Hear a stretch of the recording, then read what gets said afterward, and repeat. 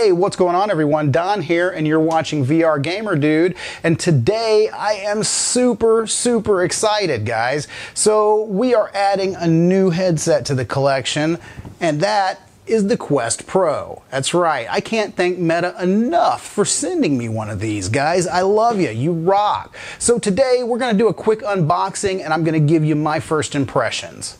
So let's go.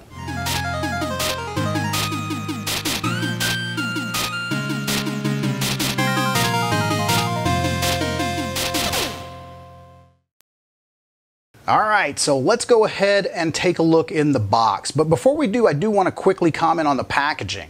So you guys have seen it, you know, I'm kind of late to the game on this little mini review or unboxing or first impressions, whatever we want to call it. But it definitely screams retail to me. It doesn't scream something that you would be buying for business, just looking at the packaging.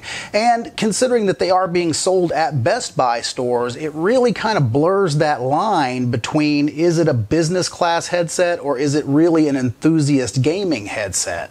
Now, obviously Meta says that it's a business class headset, but everyone I know is just raving about how good this thing is for games. So, you know, looking at the packaging in the back, you definitely see the controllers, you see the headset, you don't see the typical row of games that it supports, you know, so like what you'd see on the Quest 2 box. But other than that, I can tell you it is beautiful packaging. As an ex-retailer, I would have been proud to have displayed this on any shelf in my store. So with that in mind, let's go ahead and get into the box. All right, so let's go ahead and remove the outer sleeve here. Now that we got the sleeve off, let's get to the main event and see what's in the box. So here we go. Oh, there we go. I love it when you get that little vacuum seal pop on new tech. It's just, I don't know, it's just, and then it like releases that smell. It's almost like that new car smell. So, all right, let's take a look. So there we go. There we have the controllers and the headset, and I have been chomping at the bit to get one of these in my hands for weeks. So again, Meta, thank you. I cannot thank you guys enough for sending this out. All right. So first and foremost, let's take a look at these controllers. I have heard way good things from my colleagues that these are the best controllers out there right now. And you know, I've only had them in my hands for about 2 seconds and I can already tell you these feel premium. I mean, the weight, the balance, the button placements are all nice. Sticks are tight, you know, oh man, those triggers feel good. Really cool. Obviously, you guys probably already know this, but they've got the cameras now on them, so no more rings to bump against each other, no more occlusion if you go behind the back. So Meta, you guys have knocked it out of the park with the design of these controllers. So I can't wait to play with them and see the functionality. However, before we do that, we got to get through a few more things in the box. So, all right, onto the headset. So there she is. Oh man, I've been waiting to see this headset. I avoided spoilers. I didn't go to Best Buy. I didn't do any demos. I haven't watched any of my friends' videos. I wanted to see it firsthand for myself, and I'm glad I waited because wow. This looks great and it feels great. It feels completely premium, guys. I tell you, it does not feel cheap and plasticky. And you know, one thing that's kind of blowing me away, even though on paper it says that it's heavier than the Quest 2, it doesn't feel it. The balance is kind of nice. Now, obviously, they have moved all the battery to the back. So, you know, it definitely is not as front heavy as the Quest 2 was. However, you know, on my Quest 2, I am using the M3 head strap with the big battery placement on the back. So, yeah, I guess that could, you know, be kind of tricking my mind to think this is a little lighter. But I got to tell you, weight and balance is fantastic. Now, this already fell off as I was picking it up, but there is the star of the show in my opinion, and that is the new pancake lenses. So if you've been watching my channel for a lot of years, you're going to remember I was one of the biggest complainers when the CV1 came out and they switched from the aspheric to the Fresnel lenses. I hate Fresnel lenses of any kind. I don't like anything that causes God rays or light flares or whatever the hell you want to call them. So from what I'm hearing, these pancake lenses are fantastic and almost back to the clarity of the old DK lenses. So I cannot wait to test that aspect of the headset. Obviously, we've got a full IPD slider now, so no more of these little 3 clicks that we had in the Quest 2. Never really could get my IPD dialed in perfectly on that headset, so really looking forward to testing that out as well. Padding feels really nice and premium. Obviously, it is kind of a silicone feel, so sweat, going to be able to wipe that right off. So yeah, I mean, very, very cool there. So let's see what else is in the box. So, all right, let's see here. Got another little box here. And in this box, looks like it's just our instruction book, some cabling, and the wall plug. And I think last but not least is, and I think that is actually under here. Yeah, there we go. And there is the charging cradle. So we've got the full charging cradle here, no longer having to actually plug the headset in, even though it does have a USB-C jack, so you can plug it into the side. You can just set the headset right here onto the cradle. It makes connection with the magnetic points, and it will charge the headset and the controllers. So very, very cool design there. And last but not least, the side blockers. So these are the little rubber light blockers that come with the headset. Those basically will block out some of the side light, but it's going to leave the complete underneath of the headset open. So obviously for that, you're going to want the full light blocker. I do have that. I'll show it to you guys in another video. I got to dig it out of another box. But Meta was nice enough to send us the mini charging dock, the headphones, and the full light blocker as well. So, all right, I guess all that's left to do is to get this baby charged up, test it, and give you guys my first impressions. All right, here we are. We are in the Quest Pro, and man, I gotta tell you, this looks great. I mean, the image is just nice and clear in here.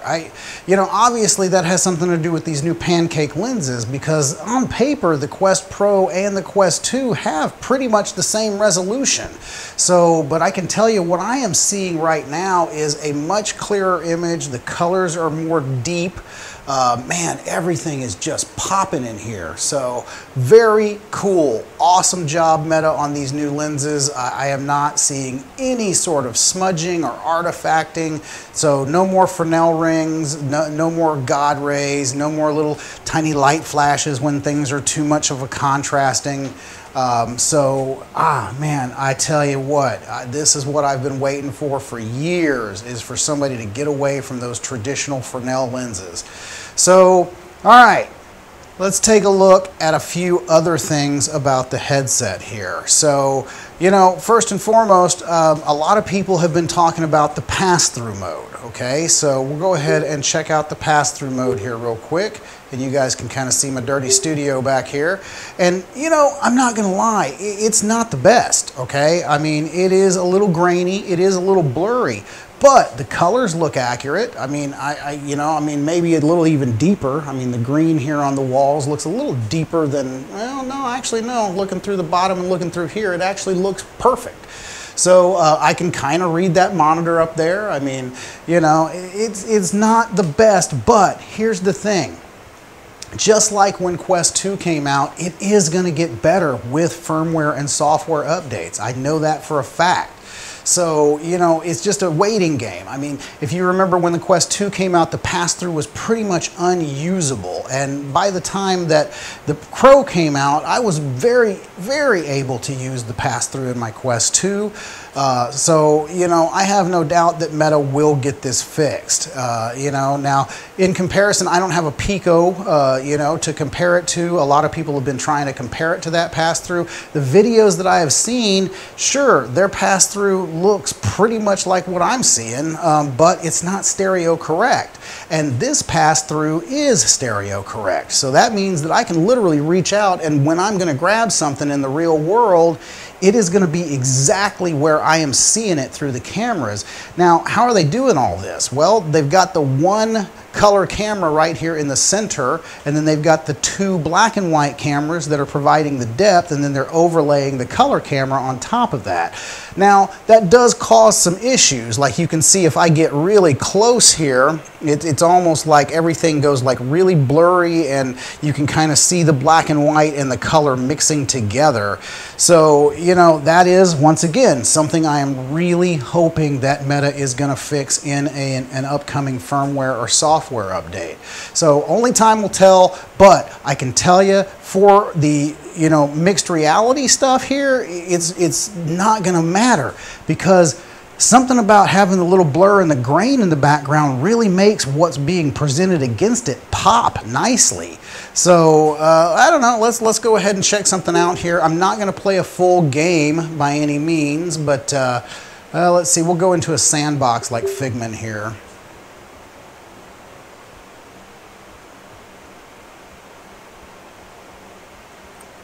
Okay.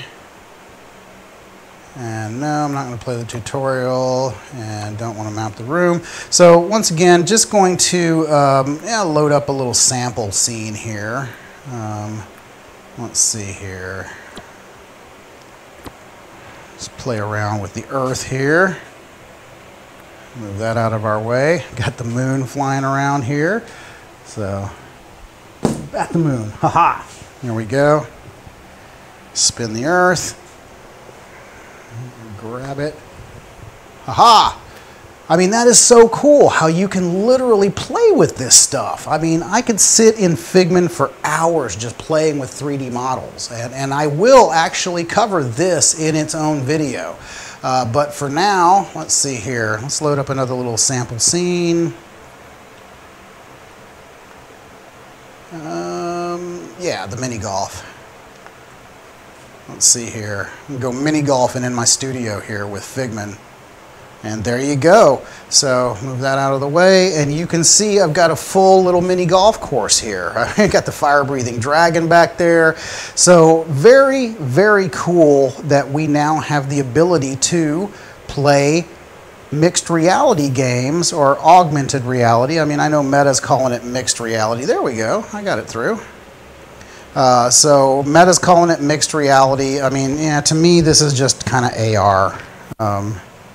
Oh, get up that hill. Get up that hill. Ah.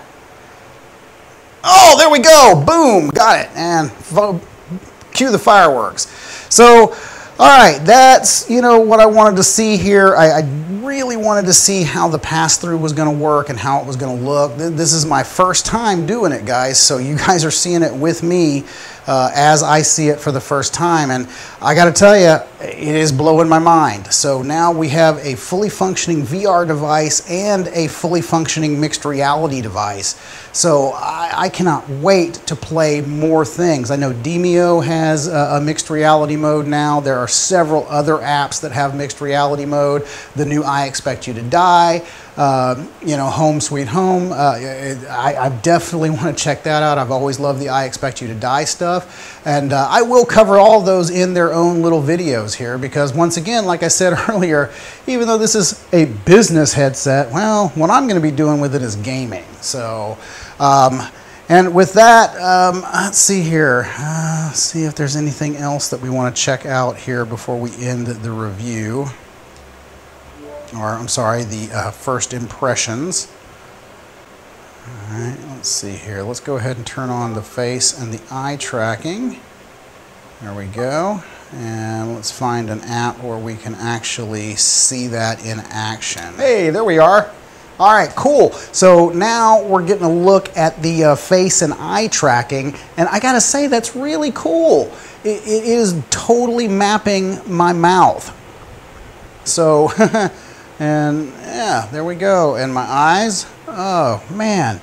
Okay, so I really can see now how this is going to enhance any of the social apps. Now, currently, there's not a lot available. Horizon Worlds, I think the World app also does it, but currently it's only the meta avatars. Now, I am really hoping to see a lot more get added over time because, man, I'm telling you what, this is pretty freaking cool. So, all right, there we have it, guys. You know, we've looked at the headset, talked about the resolution, talked about the new lenses. I guess the only thing I really haven't talked about is the audio, and I will say the audio sounds much better than the Quest 2 as well. We've looked at the facial tracking, the eye tracking, so all of the new bells and whistles here in the Quest Pro. So I think with this, we're probably going to go ahead and end this little mini review. But I got to tell you guys, I am in love with this headset already. I mean, it's day one. This is literally the first night I've had it, and I haven't really gotten a chance to put it through its paces. So once again, probably going to come back in about 2 or 3 weeks with a full review of the headset. You know, definitely want to give it some time. I want to start looking at, you know, I want to start looking at like different aspects of it before I start really telling you guys my true thoughts on it. But initial first impressions, really good. I mean, really, really good. So Meta, you guys have knocked it out of the park. So is this headset for you? I don't know. You're going to have to figure that out for yourself. It is not cheap, and it is definitely being billed as a business class headset, but everything that I see is screaming enthusiast gaming headset. So I am going to leave a link for it in the description of the video if you want to learn more about this headset than what I was able to tell you. You know, head to that link, or if you want to buy one, you know, definitely, if you've got the disposable income, I'm not going to say I recommend it. I'm not going to say I don't recommend it, because once again, I haven't spent enough time with the headset, but just based on my first impressions, I'm loving it. So, all right, guys, that's going to do it. Thank you so much for watching to the end of the video. If you did, you know that means the world to me. And, you know, if this was your first time coming by, I say it every time at the end of the video. If you don't mind, on the way out the door, do me 3 solids. Smash that like, hit subscribe, and ring the bell so you get notified the next time I do something cool in virtual reality. And if you've already done all that, guys, thank you so much. We are now 250 subscribers away from 10,000, and it would mean the world to me. I mean, my heart would explode with joy if we could hit 10,000 by the end of the year. It has been my ultimate goal for so long. And you guys are all helping me grow this channel, so I can't thank you enough. But for me, that's going to do it today, guys. I will see you in the next one. This is Don, signing off.